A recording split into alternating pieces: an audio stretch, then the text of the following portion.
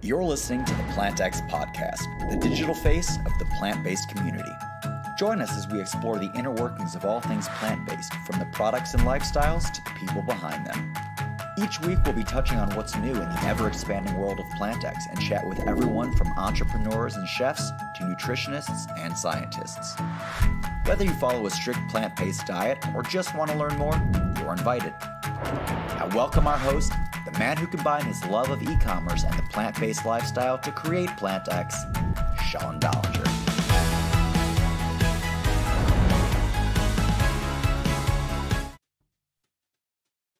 Welcome to our 9th edition of our vodcast. And today we have Jonathan Diener joining us, who has a really incredible coffee brand, and can't wait to introduce you to him in a little bit. To start off with, thank you very much, obviously, for joining. Our company wouldn't be where it is today without all of your guys' support. And please keep spreading the word about PlantX. We even saw it here on Black Friday yesterday, our first, and it was fantastic. It went really, really great. And through the weekend, we're still offering great promotions. So, again, for all the customers who watch our vodcast, please go ahead and share that info with all your friends, family, colleagues, so that the word gets out there. And for the shareholders and investors, we keep seeing our shareholder list grow, which is phenomenal. And, this show is meant to give you guys the background behind press releases, behind what we're doing and what we're all about. So this week, for example, we announced the close of the Locavore. And we were out there last week. We were really hoping to make that announcement during the show, but at least you got the chance to see Corey and his team, Grace, who's doing a phenomenal job. And we're really proud for a company that we had just started here in April. We've now shown the world that we announce deals and we close deals. We went ahead about a month ago, and the plant subscription base out of Europe and the UK, plant subscription company, Bloombox, and we're looking to now expand that into Germany and a whole bunch of different countries over there. And Katie and her team have been incredible to work with. We really couldn't have asked for better partners. And then now with the Locavore, it's going to really allow us to educate, introduce new products to our consumer base. And now we're a tangible asset. People could go out there, see that PlantX is something that they could actually touch and feel. In my 20 years of e-commerce experience, that's always been the hardest challenge, to teach and educate people what we truly do. In our minds, it makes perfect sense. We're a platform that sells all different products that are plant-based and vegan, for example, products. But a lot of people don't really understand what that means at the end of the day. And that's why we refer to ourselves sometimes as Amazon, due to getting the concept of being a catalog. And one of the visionaries out there that, the whole PlantX team gives our condolences out to the family is Tony Hsieh, who was CEO of Zappos. And Zappos is a great example of a company that's specialized in footwear. And again, even though Amazon was massive at the time, they were still willing to pay $1 billion for a company that's specialized in something. And it is really hard to educate the markets and everyone out there on the true value of creating a community. And Zappos did it, and Chewy has done it, and diapers.com has done it. And a new company that I found over Black Friday is a company called Farfetch. And they do exactly, and maybe if we explain it this way, they sell clothing from brand name companies around the world. But you just need to go to Farfetch, and I didn't know this, and you go ahead and you purchase products off of that website. They have it API'd, which means their technology connects to all these different companies' inventory systems. And then the packages arrive on your doorstep from many different companies. It's quite incredible the way they've set it up. And that's exactly what PlantX is all about. It's about connecting with all the new brands, like the Very Good Butcher, Modern Meat, Beyond, Impossible. Eventually, all of these items will be on our platform. So we're not just a specific brand, We are so much more than that. We are a community that allows somebody to try a product, for example, like the Very Good Butcher, enjoy it, and then explore so much more. So we create this connectivity with our customers that keep them coming back. And we normally only announce, people who really participate. We give out normally a plant. This week, we'd love to send out some succulents to the individual, but his name's Earl Diamond. And Earl, for every week since we've started, goes on our website, orders meals, and he gets involved. This week, he ordered a plant and all these different things that get him to be part of the community. So today, I just wanted to spend a couple extra minutes on really, giving that background. And then again, what they did over at Zappos, I believe, really revolutionized the way e-commerce was treated with the customer service, which we're all about. And, I definitely respect what the culture that Tony had created over there. So, with that, I'd love to, introduce you to Jonathan, who's kind of doing it on the coffee side of things, where he's really specializing and hopefully teaming up with us as the platform of choice. So, Jonathan, welcome to the show. Hello, thanks for having me. No, it's great to have you. And Jonathan, we've had a chance to get to meet each other over the last couple months. It's been an absolute pleasure. And, I think you know this, but the way that we start our show is by asking, how do you take your coffee? So believe it or not, I drink a lot of coffee. So the two main ways I do it, if I'm at home, I always do a French press of just black coffee.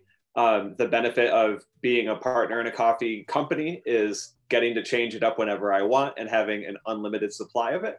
And then my other thing I normally do is just espresso over ice. So it's a more intense Americano, and it just eventually melts the ice so you could just sip it for a long time, almost like a whiskey in a way. Sounds fantastic. And I think if I was over at your place, I'd be drinking nonstop coffee each day. That's kind of my problem over at the Locavore and the Cloudburst Cafe. I go see Corey, and it's like I'm going to the counter, taking cup after cup, and it's so great. And I know that we'll be carrying your products over there shortly, right? Oh yeah, I'm very excited for that. That's awesome. Cool. So what makes your coffee different? Because obviously there's hundreds of different brands out there, probably growing every day. And it goes back to what we say, we love being the platform so everybody could try out all these different coffees. So you're in this coffee war, that's not the easiest one to win. So what's your guys' angle? What makes you guys different? Sure. So in my past coffee experience, I've worked everywhere from a Starbucks to a high-end coffee shop.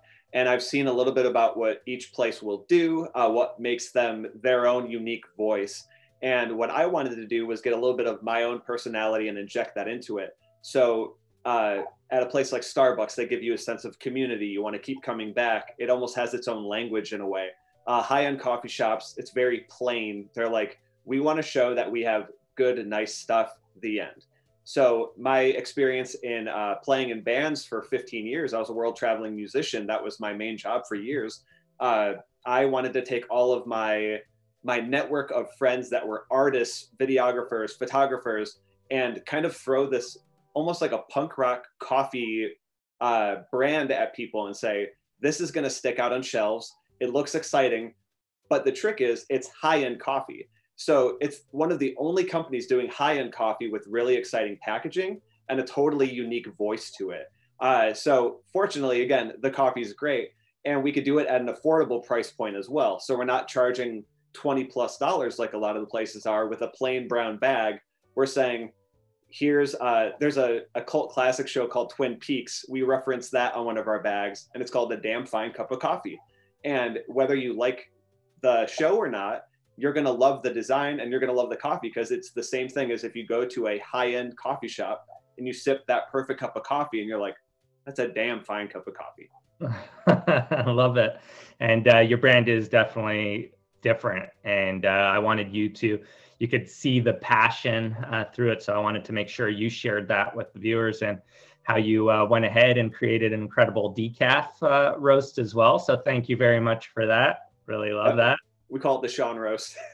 That's great. No, and I had a chance to try your coffee, and it's incredible. You hit it bang on. Like sometimes I don't go to Starbucks that often, and then just yesterday I walk in, and it had been a while, and right away the smell in the air, the way that you feel comfortable in that environment. You're so right. And then how you spoke about what the high-end coffee shops do. It's really interesting. And that's one thing that we've really been working hard as a team. How do you make the Cloudburst Cafe, where it's so welcoming already, that you do not want to make major changes? We love what Corey and his team did. Normally you buy businesses because perhaps they're not doing well, et cetera. There it was the opposite. They're thriving right now. They're set up for COVID. This is a happy spot. So how do you go about introducing things, like you've said, to make it feel even more welcoming? Because the coffee is great, but you want to make the experience great as well, right? Exactly. And a lot of people run the risk of making a polarizing experience for high-end coffee, where there's some places where all the walls are white and you don't know what you're supposed to order, and you think you're going to be chastised for it. And then I see, like, even just over the video from last week, the Cloudburst Cafe looks amazing. Like, it's set up and ready to go. Like, I want to sit there. Yeah, no, exactly. And then you got to see, it's been probably, we thought it'd be like 1 week of design to make it like settle, just to introduce a little bit of PlantX. It's literally taken, 2 months to get this design feeling right, but still it's just a concept. And then rolling it out now is really going to be, the true test at the end of the day. And same thing in Hillcrest. Hillcrest is a little bit different in San Diego, right? Where we'll be carrying your product and really getting it out there. Hillcrest, they never had a cafe there to begin with. So there it's more of, hey, let's do it. We're giving it our best efforts. We think it's going to be incredible, right? But Cloudburst is really special, and that's going to be great to be able to launch your product through. Now, e-commerce, have you went ahead, and is that how you're selling your products currently, or what's your relationship with e-com? So because of COVID, as we were transitioning out of 2 separate jobs, we had a big talk about coffee shops. We're 2 different people coming from different coffee shop worlds. And we said, right now, it is so safe to do e-commerce because people are buying more than ever. And on top of that, the cherry on top is with wholesale, you can get your one product in a bunch of places instead of having to worry about your one place, So as far as e-commerce, it's been amazing for us. And we launched initially as an e-commerce only platform. And then people were so excited by it, more places locally started picking us up. So we've done collaborations with Flint City Hard Cider. We have a literal coffee hard cider. Today we launched our collaboration candle. So we have a coffee scented candle with Flint Coffee Company. So our thing has just been like, how do we play around in this space, but see what's working, because we're such a new company. And it keeps coming back to our damn fine cup of coffee. People want the good coffee, and that's the SKU they want to have. You know what I mean? So absolutely. It's been great. And we're so thankful that you've decided to team up with us, obviously, and be a partner. And that's what we're all about, new brands. That's what we get excited about. Once a brand's been created, sure, we want to offer their products on our platform. But to be able to showcase an incredible brand like yourselves, get it in front of the consumer, where we're creating this unbelievable community that trusts us because they've tried incredible products, that's where it goes so much further. And I guess that leads into the question, the future of coffee. Like, how do you stay in front of the curve? Where are you guys headed? Sure. So right now, coffee is the #1 grocery item in e-commerce. There are so many people competing with each other right now. But what makes it exciting is, and it's similar to wine, you look at a bottle of wine, you won't know what it tastes like, but you go, that looks good, or I've heard good things, right? So the way we're able to do it is we set ourselves up with a few staple roasts, right? So we have our dark roast, we have Damn Fine Cup of Coffee, and then we have Berry Kiss, which is our nice high-end Ethiopian roast. But in the future, what we are able to do is adapt. So we have, we spend most of our money on good advertising, like really invasive e-commerce advertising, and we make sure that people are consistently buying stuff. So the #1 thing is subscription-based models for coffee is hands down #1. If you could get your ad spend return on $300 a year versus a $15 bag of coffee, you already won. So we're trying to just create a system to where you're able to order coffee every week. If you like one thing, it's similar to cereal. You have your cereal, you have your coffee, and you keep coming back. So how do you make that as easy as possible? So what we're trying to do is have our main direction be good bags of coffee that you want to keep getting every single week or every month or whatever subscription model you decide on. And then we also want to have that wiggle room. So one side we have collaboration with American Fifth. We're doing a barrel aged, it's a bourbon aged coffee, which is super exciting. And we're doing a limited release. So we're saying we're able to do this, but that's not all we do. And then we keep having those things pop up, but that's just for fun, So without losing, so for example, a great company, Death Wish Coffee, they were the #1 selling e-commerce coffee, period. And they had a single product. They said, our stuff is so caffeinated, it'll punch you in the face and we have to put a warning label on it. And they exploded because of it. And then Amazon teamed up with them, the #1 e-commerce site, period. And they just took over the world, right? So what we're trying to do is we look at models like that where we go, we can't lose our focus if we have this world that we're good at. This stuff is the fun part, but if we lose our way, the soul of the company gets lost in the process, So it's similar to PlantX, right? Like there are so many moving verticals, but at the end of the day, this is the one-stop shop for everything plant-based. And that's the heart and soul of the company. It is. And I'm glad that you realized that. And that's exactly what we are. And I 100% agree on the whole subscription model, especially on a product like yours. When someone really enjoys it, they'll want it to be on subscription. Obviously, leading into that, that's where you need to sell off the one-offs to make sure the person enjoys the product. But same thing with the plants. That's massive part of the business. That's so interesting. Once you capture that customer, they keep wanting more and more of the plants that we have to offer. So same thing, once you have your customer introducing new blends, special blends during the holidays, the special edition one that you're speaking about, all those things create an incredible community around coffee. And, before the show started today, we did get a couple questions. I did want to allow for an opportunity because we have you on live. I don't know any publicly traded companies or any companies that really take the time to do this each week, where we try to show our partnerships with different individuals, so people know that there's more than just some text out there floating around, that there's actually incredible people such as yourself, that you could feel the passion through the screen that you have towards your products. And I believe exponentially, that's what makes our platform so powerful, right? Like we've only been around since April. We've already done probably close to a dozen relationships like this, partnerships, et cetera. And it just keeps building, because if your products are incredible, and then we capture customers through that, it brings that much more credibility to the other amazing partners we find around the world. So I do have some questions, but just in case, I'll open it up for another minute or so. But I guess, while we're waiting for some questions to come in, when, do you feel that we'll be able to carry your products up in Canada? How set up are you to do that? Have you sold to Canada yet, or will we be the first person doing that? We've sold a few individual bags to Canada, but as far as like doing a bulk amount, like we're more than ready to go. So, and the other thing I wanted to touch on as well, we have a Bellwether roaster, and it's this new state-of-the-art thing that came out in the last few years. It is 0 emissions, it's self-contained, wow. And you could literally put it in any room and it's ready to go as long as the electrical is set up. So we have a super low carbon footprint, and we're also doing small batch everything. So every time you get a new shipment of stuff, it's going to be still smelling perfect. It's going to be, sometimes people will get an order in a day because we're like that quick with our shipping, and they'll actually feel a warm bag still. So like that kind of stuff is super exciting.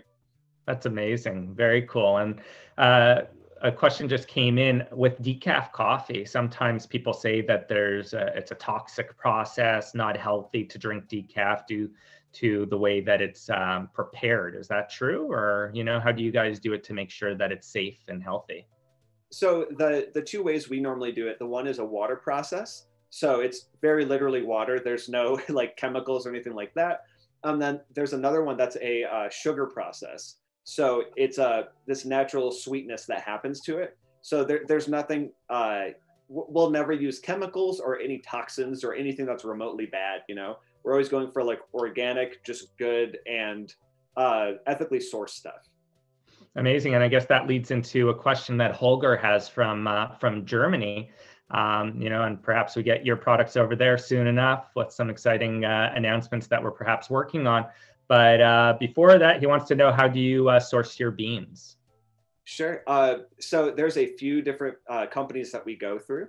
And as far as the regions we get them from, so currently we have Brazil, Nicaragua, Honduras, and what is our other one? Colombia. So we have them from all over, from awesome farmers. And for example, the Honduras roast, I'm actually sipping like the very first cup of it right now in my wonderful Rootless mug. I can plug myself when it's about me. So anyway, it's all women farmers working there. And it's essentially like, we have this really cool independent place, all organic coffee. And we're able to make partnerships like that, which is the beautiful thing about coffee, you know? Like, we would always rather have high-end ethically sourced stuff rather than save $1 doing it in a negative way. You know, that doesn't benefit us. And the same people will spend more money if they know it's coming from a good place. So we make sure it's from all over the world, but from really good sources.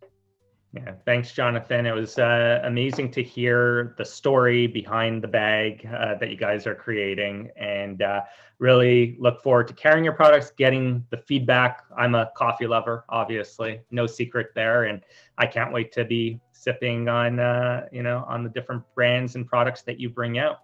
So thank you for joining today. It was really informative. Hopefully our shareholders and investors truly understand what this partnership means. So, you know, thank you for taking time out of your Saturday morning to be with us on a holiday weekend, especially. So make sure to enjoy the rest of it.